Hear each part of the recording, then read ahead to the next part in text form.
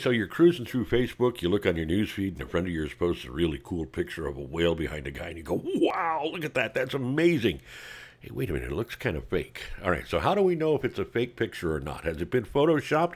Well, the best way you can tell, or the easiest way you can tell, if you use Google Chrome, won't work in any other browsers, but it will work in Google Chrome. Just click on it to enlarge it, and then right click. After you right click, it'll say search Google for image. It won't work right off the newsfeed, don't know why, but you have to enlarge it first. So go ahead and click on search Google for the image, and voila, look at this. Snopes, right away it comes up.